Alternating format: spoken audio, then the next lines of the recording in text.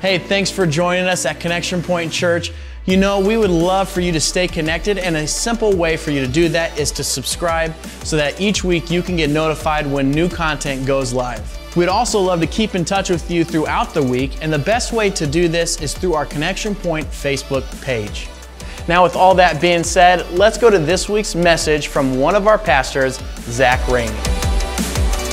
Jesus and mentoring. We're going to look in the scripture, but before we do, I was listening to a podcast.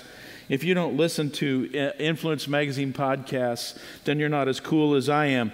But I was listening to Matt Brown, an episode from 2019. He wrote a book called Truth Plus Love, The Jesus Way to Influence. And he said that truth and love are the two legs of the Christian. Without both, we don't get far. Truth and love. Because I can be really harsh on you about that's not true. We're going to have correct doctrine, correct practices. But if I don't have the practice of loving you, then I'm really not following the gospel. And yet if we always show His love and we never get around to the point of the truth, we have to have both legs to stand upon, according to Matt Brown. And I think he's right. Because in pop culture and on social media right now, followers of Jesus are perceived and presented as bigoted, hate-mongering, fearful, vengeful, violent perverts. And that doesn't sound like truth and love to me. Where's the truth and love? And where will, I'm concerned about children and young people. And even those of you that are now 28 and remember being in my children's church. Where will you grow from immaturity to spiritual maturity without a picture of truth and love, without mentors that will come along? Because the most effective way to destroy this false narrative about Christians, we'll talk about that word Christians in a little bit. The most effective way to destroy that false narrative is for you to live out a genuine, non-hypocritical faith in Jesus Christ. That's how the next generation will learn the truth, through your example. And it takes all of us working together to accomplish that. If we're going to move from spiritual immaturity, I'm an expert on immaturity, by the way, to spiritual maturity, then this generation needs to both see it in your actions and hear it in your teaching. Hear that gospel and see it in the lives of mature believers. So let's start by taking a look at Matthew chapter 16. Because I believe Jesus would, if you wanted to pick the best mentor you could, pick Jesus, right? Can we do better than that? So let's look at Jesus' idea in Matthew chapter 16. Just for convenience, I will use the ESV today instead of some random Bible translation. But if you weren't here 3 weeks ago, you don't know. It says in verse 24, you know, if you're opening up your Bible, save this as a bookmark because I'm going to come back to Matthew 16 when the worship team comes up. That's their cue to come up, is when I come back to this scripture. So, verse 24, then Jesus told His disciples, if anyone would come after me, let him deny himself and take up his cross and follow me. For whoever would save his life will lose it. But whoever loses his life for my sake will find it. For what will it profit a man if he gains the whole world and forfeits his soul? Or what shall a man give in return for his soul? So the outline will look like this today. When Jesus said, if any man would come after me, mentoring guides people in the right direction. He said, let him deny himself and take up his cross.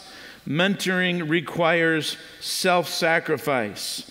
Whoever would, and follow me. Mentoring produces followers of Jesus, And then whoever would save his life will lose it, but whoever loses his life will find it. What will it profit a man if he gains the whole world and forfeits its soul? What will a man give in exchange for his soul?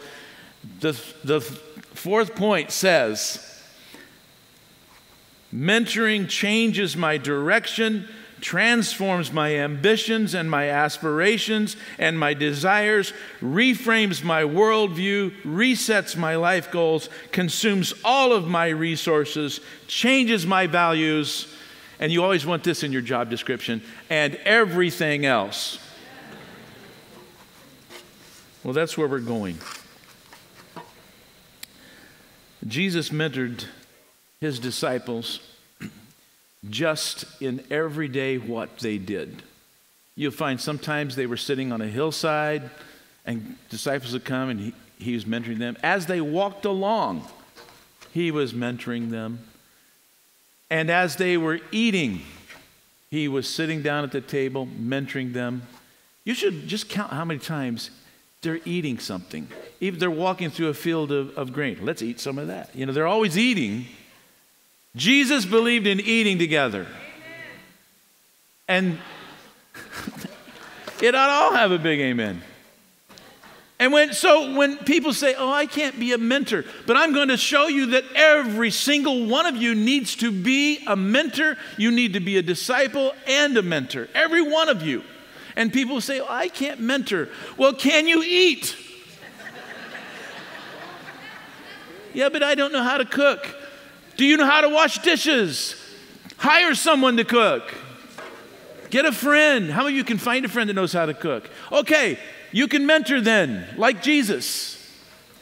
Anyway, we got to get to the topic. Point A. Mentoring guides people in the right direction. To me, that means I can live in a way that will direct people to Jesus. I can live in a way that directs people to Jesus. I wish I did it more often.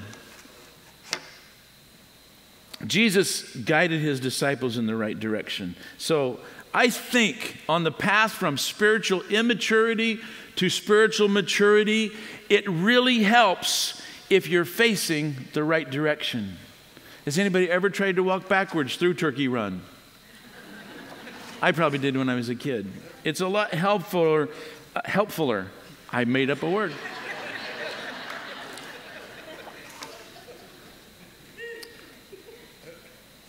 It just becomes more obvious where you need to go. It's simpler to navigate. It's easier to avoid the hazards.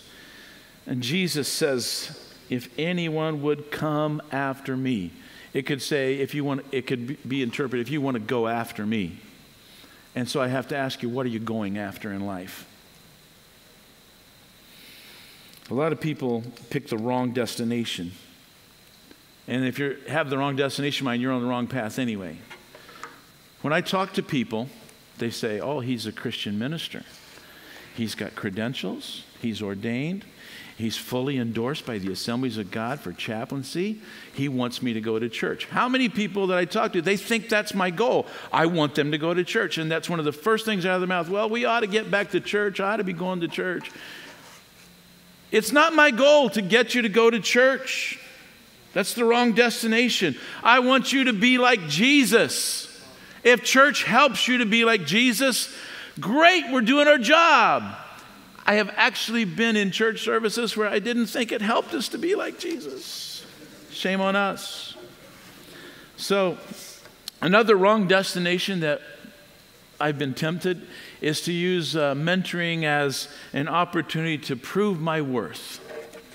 I run into this in children's ministry. That's why people do children's ministry. It builds them up in some way to impress other people of their leadership skills, because you can boss children around. You know, it's tougher to boss a group of men around, but you can boss children around. That's the wrong goal, proving your leadership skills and impressing other people. This is not the goal of mentoring. Another wrong destination would be, well, you know, as a children's pastor, some people think my goal is to get them to sit still and listen. The truth is, all except for Logan Hudson, who my goal was to make him to sit still and listen. All of the other children, my goal was to get you to be like Jesus. So, and a lot of people have thought that my goal in children's ministry, I do this a lot. I ask boys and girls to give their lives to Jesus Christ. And they think, well, that's his goal. That's my starting point. That's the starting point. My goal is not to get someone to bow their head, close their eyes, raise your hand, and accept Jesus as Savior. It's probably the best possible place we could start this journey on the path from immaturity to spiritual maturity. But we have to get everybody pointed in the right direction. The direction is to be like Jesus, okay? You cannot mentor someone into a deeper walk with Jesus if you aren't guiding them in the right direction toward the right destination. And what is the objective? What's the object for spiritual mentoring? Ephesians chapter 4. This is a familiar passage. It has the APEST in it. APEST stands for apostle, prophet, evangelist, shepherd, teacher.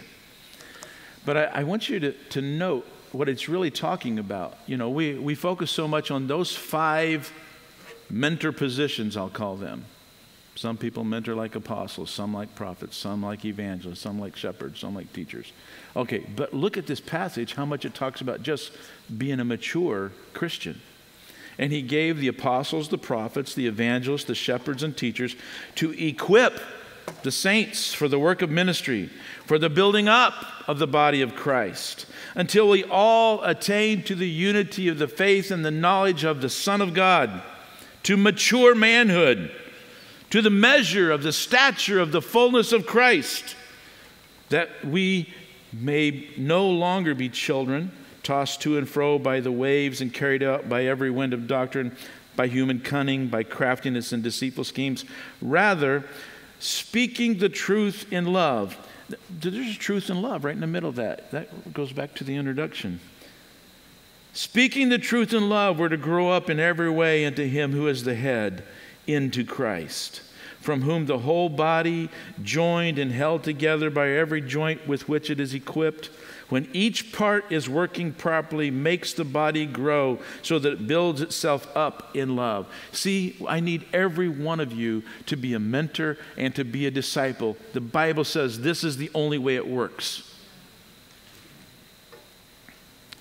It mentioned love in there twice, didn't it? Did you notice that? Because love is the capsule that you can contain all of the working of the Holy Spirit. It ends up pointing towards love. So and to me, to love people perfectly, that is spiritual maturity. You think about it, a selfish person, immature. Love is the exact opposite, to be unselfish. We'll talk about that in a minute. What if every program in Connection Point Church had only one objective? Instead of saying, you know, well, this program has this goal and this program has that goal. What if we just all had one single goal, one objective, to reproduce the character of Christ? What if the objective of every children's class, and God bless those children's workers that are sitting with your children right now, making them sit still. No, showing them what it's like to be a Christian. I've told you guys this before. One of the most important things that you will ever do in children's ministry is to let a little child look at you and say, that man loves Jesus, and it impresses them for the best of their life. That's what a Christian looks like, you know. Anyway, I'm getting back to things. What if every program just had that one objective, that by the end of that program, you were closer to Jesus. You were more like Jesus. You were reproducing the character of Jesus in your life. What if every youth meeting, every small group, every men's meeting, every women's meeting, there's just one objective, that we would sit down around one question and say, are you more like Jesus because you participated tonight? And that goes for this message today. One objective. Are you more like Jesus? I think that'd be a good idea if we do that. Because Jesus said in John chapter 13, he taught about how people will know that you are his followers. He said, By this, all people will know that you are my disciples, if you have love for one another. To me, that is the point of spiritual maturity, to love as Jesus loved. Once upon a time, before I came here to Lafayette, in a little church a couple of hours away from here, a couple of grandparents were so thrilled that their little grandson got to come to church on Sunday morning for the first time. It was a big privilege for them. And they had talked to him all about coming to church. They were very excited. And he sat in church and listened for a little while. And then when I stepped up to the pulpit, remember this is when I was skinny and had short hair, the little boy whispered to his grandparents, "Is that Jesus?"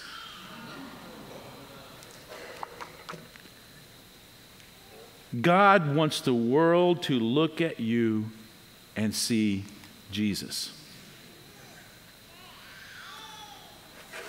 They won't know you're his disciples because you have a bumper sticker on your car. I've wanted to tell some people, get the bumper sticker off your car. I just saw what you did. False advertising.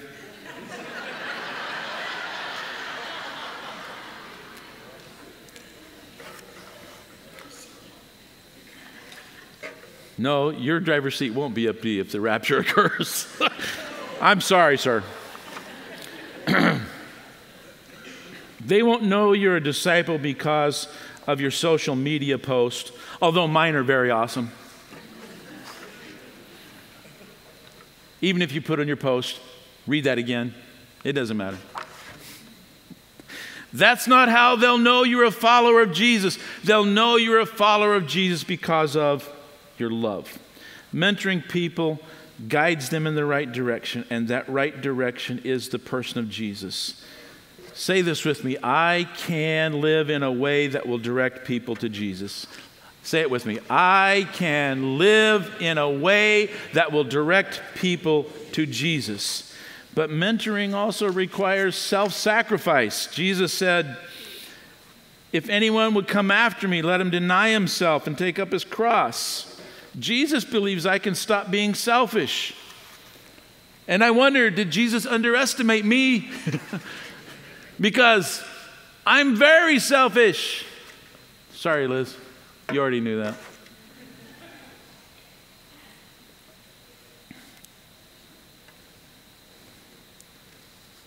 We sang it in the song, but John the Baptist said it. He must increase and I must decrease.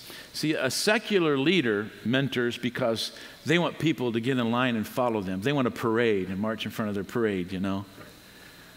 Christian mentoring is exactly the opposite of that. You kind of want to put other people ahead of you so you can push them along, guide them along. Self-sacrifice requires us to identify with the crucifixion of Jesus. Jesus said, take up your cross. And it also requires, I know this of me anyway, in order for me to stop being so selfish, it would require the work of the Holy Spirit. To turn to Ephesians chapter 5 again. This is the text from last 3 weeks ago. I told you they cross paths so much, spiritual maturity, spiritual freedom. But in this passage, if you'll remember, I was comparing what it looks like to be a person who does not have spiritual freedom and someone who does. I was contrasting the person who is consumed with their selfish desires, their own selfish nature, and the person that has been set free by the Holy Spirit to do the work of God. So we saw that in Ephesians 5:16, he says, walk by the Spirit and you'll not gratify the desires of your flesh. Selfishness he's talking about. Then he gives a comparison of the things that are not like the Holy Spirit, like selfish stuff, like sexual immorality, impurity, sensuality, idolatry, sorcery, enmity, strife, jealousy, fits of anger, rivalry, dissension, division, envy, drunkenness, orgies, and things like these. And he sure has an awful long list of things that are pretty selfish, doesn't he? And then he says, those won't inherit the kingdom of God, but the fruit of the Spirit is love. There it is. And it's singular. Fruit is love. But all of these come under that topic of love: joy, peace, patience, kindness, goodness, faithfulness. And what's the ninth fruit of the Spirit? Can you see it?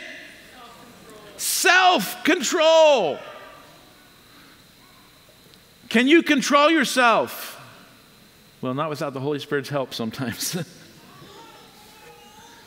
Those who belong to Christ Jesus have crucified the flesh with its passions and desires. So if we live by the Spirit, let's keep in step with the Spirit. Let's not become conceited, provoking one another, envying one another. A.W. Tozer, in his book Rut Rot Revival, he said something I memorized, and I don't have a good memory, but he said, if you want to be happy and nothing else, don't choose the Spirit-filled life. If that's all you care about in life is personal, selfish happiness, you don't want to be a follower of Jesus. You want to be a follower of self. We already talked about getting your head in the right direction. But selfishness is spiritually immature. Selfishness is the opposite of love. So love is not selfish. So here's the task of mentoring. The task of mentoring and discipleship is to make extraordinary, sanctified, willing, faithful Christians out of typical selfish, ungodly, stubborn human beings. That is impossible. It can't be done. I can conceive of no natural way for that to ever happen. As Billy Crystal said, it would take a miracle. Did Billy Crystal say that, or did the other lady? Anyway, Acts 1:8. It would take a miracle. Jesus knew that. Jesus sent the Holy Spirit. Acts 1:8. You will receive power when the Holy Spirit has come upon you, and you will be my witnesses in Jerusalem, in all Judea and Samaria, and all the way to Tippecanoe County. Jesus knew his disciples would need the miraculous, supernatural power of the Holy Spirit if they were going to deny themselves and take up their crosses. So when you're empowered by the Holy Spirit, you can stop being selfish. Say this out loud with me. When I am empowered by the Holy Spirit, I can exercise self-control. And then whisper, stop being selfish. You can do it. But it would take a miracle. But we've got a miracle. How many of you are glad we have the Holy Spirit to dwell in us?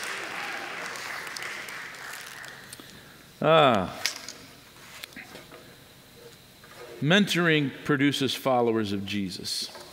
Jesus said, if anyone would come after me, let him deny himself and take up his cross and follow me. I am a follower of Jesus. So why don't you just say mentoring makes people Christians? Well, I'll tell you why. The word Christian's a bad word, that's why. It didn't start out bad, but it is now. The word Christian only occurs in the New Testament. Well, you'd think it'd be in there a lot, wouldn't you? Have you guys read the New Testament? You'd think it'd be in there a lot, Christians, because I hear it all the time, you know. Are you a Christian? Do you have a Christian bumper sticker? Do you have a Christian t-shirt? I listen to Christian radio stations. I was listening to a Christian podcast, and I went to the Christian online bookstore, and I bought Christian books.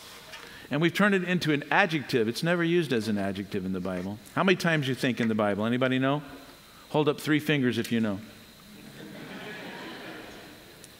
3 times, that's it. The word disciple occurs 267 times. And there's one verse in the Bible that brings both those words together. Out of the 3 times the word Bible says Christian, out of the 267 times that it says disciple, it brings them together. It's Acts 11:26. And in Antioch, the disciples were first called Christians. In the Bible, there is no difference between a disciple and a Christian. It's the same thing. If you are a Christian, you are a disciple.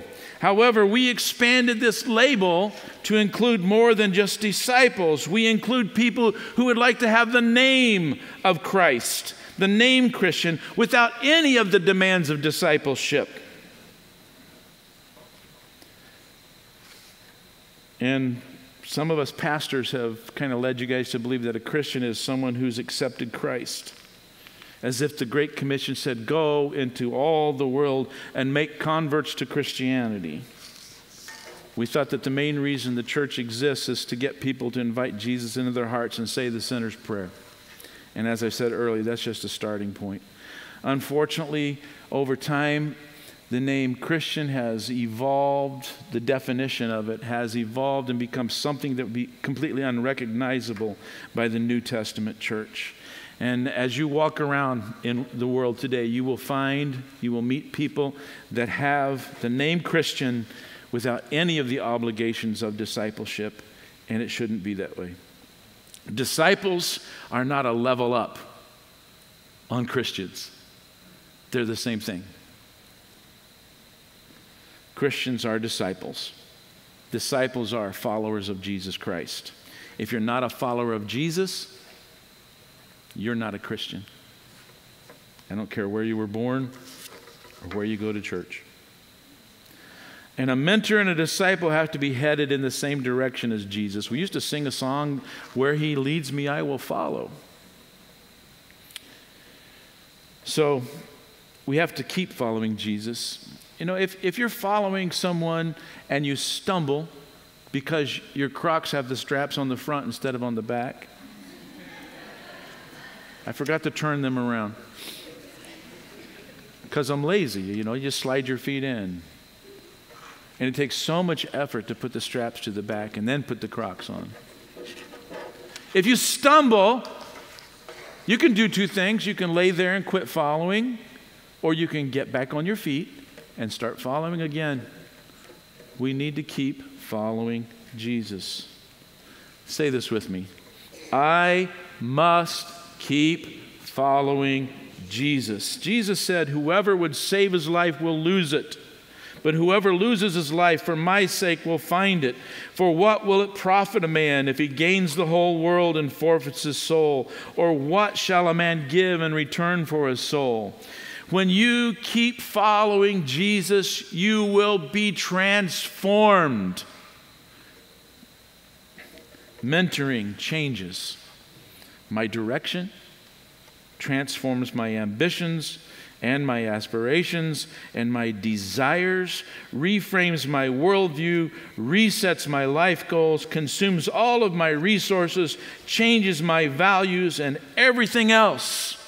I must be transformed by Jesus. Who is Jesus? I wonder if I got time to go into this. What have I got left? 5 minutes and 43 seconds. All right. Real quickly, I thought of some Jesuses that are really convenient to have around. The Pepto-Bismol Jesus, you know, when you feel yucky, you go looking for him, and you hope you can remember where you put him. And then there's the statue Jesus. He's real convenient. You know, you can pray to a statue because he never asks you to change yourself and doesn't ever call you to a life of holiness and righteousness. The statue's kind of cool. And I like the Amazon Jesus. I just set up my wish list of the stuff that I want him to give me, and he'll deliver them to my doorstep even on Sunday. Who is Jesus? In Matthew chapter 16, Jesus was mentoring his disciples. Matthew 16 is where we started, so we're going to head back there and find out, how did Jesus get to the point where he says it's going to cost you everything to follow me? He got there because of his interaction with one disciple, Simon Peter. Matthew 16, verse 13. Now, when Jesus came into the district of Caesarea Philippi, he asked his disciples, "Who do people say that the Son of Man is?" And they said, "Some say John the Baptist, and others say Elijah, and others Jeremiah or one of the prophets." And Jesus said to them, "But who do you say that I am?"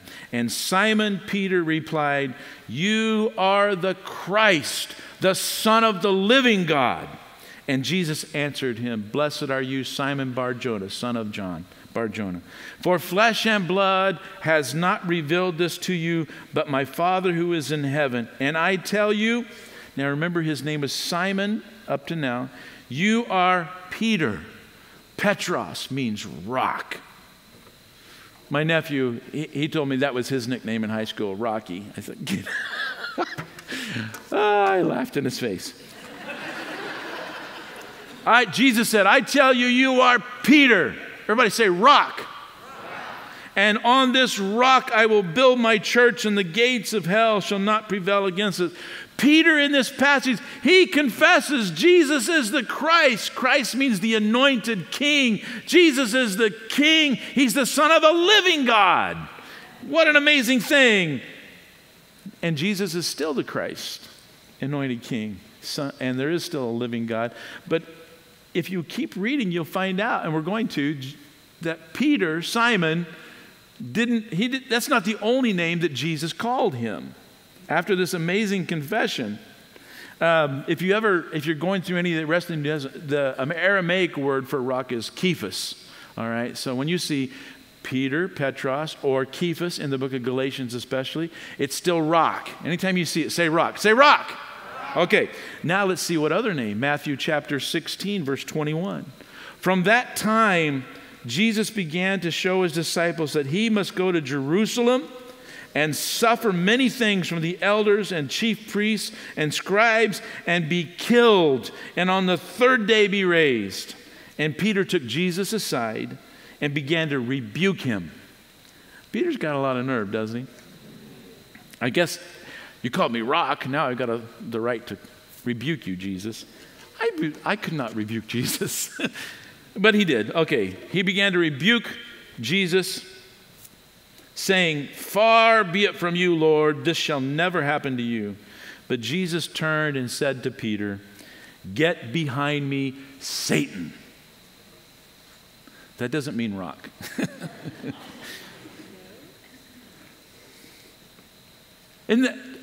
I think Peter, he was probably really, really glad that the nickname rock stuck. Would you want to have that nickname? Rock or Satan? Anyway, Jesus said to Peter, "Get behind me, Satan. You are a hindrance to me, for you are not setting your mind on the things of God, but on the things of man." Get behind me, Satan. You are a hindrance to me because you are not setting your mind on the things of God, but on the things of man. Colossians chapter 3. If then you have been raised with Christ, seek the things that are above, where Christ is, seated at the right hand of God. Set your minds on things that are above, not on things that are on earth. For you have died, and your life is hidden with Christ in God. What is your mind set on? Are you going to go after Jesus? What is your mind set on?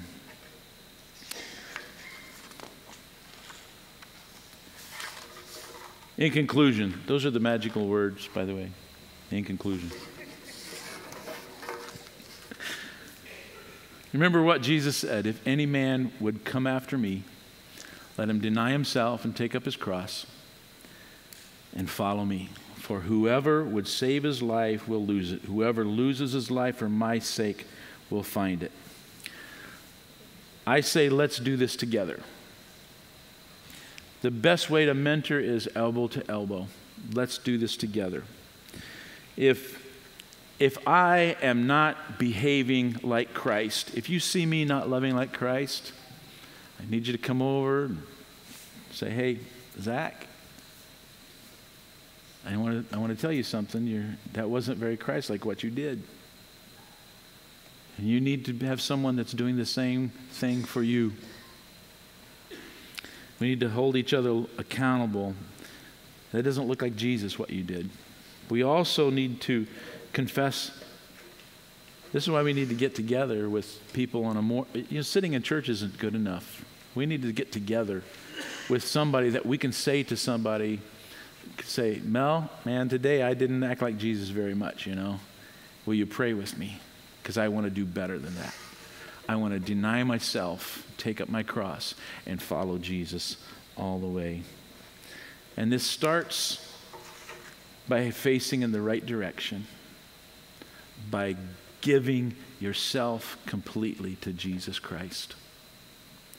If you don't belong to Jesus Christ, you need to. The greatest joy in life is to belong to Jesus. It isn't always fun and games. It's the greatest calling in life.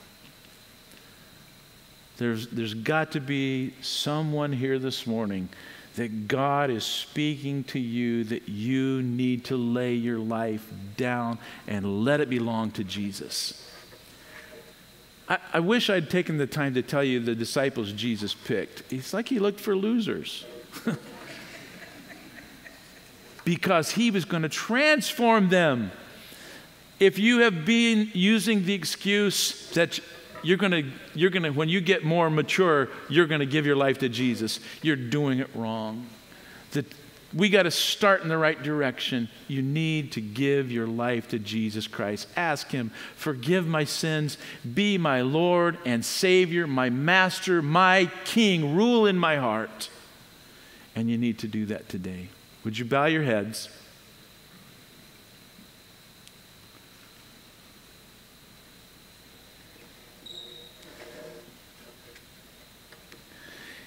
If that is you this morning, if God's speaking to you and this is the point in life where you're going to commit yourself to follow Jesus. We have all kinds of phrases in the church. Get saved, give your heart to Jesus, all those things. But it's just giving your life completely to God and letting Jesus consume it. If God is speaking to you and this is your day, I want to pray with you. I'm trying to think whether I want you to stand up or come forward. We're all going to stand up. Let's all stand up. You might be standing next to someone that has feeling, I need to commit myself to Jesus Christ. I've got to be saved. I've got to start following Jesus. Would you join hands with people next to you? And I'm going to let you tug on the other person's hand, all right? And say, hey, pray with me this morning.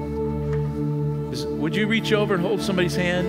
And if they tug your hand, you're going to pray with them right now, okay? I'm not going to pray with them. You're going to pray with them to commit their life to Jesus Christ, all right?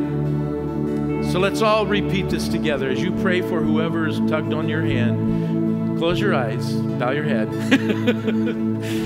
Repeat after me. Dear Heavenly Father, you sent a Savior who died on the cross to take away my sins. I give my life to Jesus Christ. He is my Lord, my King. I belong to Jesus now. Amen. I have one last slide for all of us because we can do this together. We can do this together. Mentors, disciples, it's every one of us. It's not an extra category. We all do this. We can live in a way that will direct people to Jesus. We can stop being selfish. We can keep following Jesus, and we can be transformed by Jesus. How many of you will do this with me? How many of you will say, I will be a disciple in a minute? How many of you? It ought to be all of us. Raise your hand. I'll do this with you, Pastor Zach. When you're wrong, I'm going to tell you. No. Thank you. I got that email, by the way. Say this with me. I can live in a way that will direct people to Jesus if I stop being selfish and keep following Jesus so that I will be transformed by Jesus. Amen.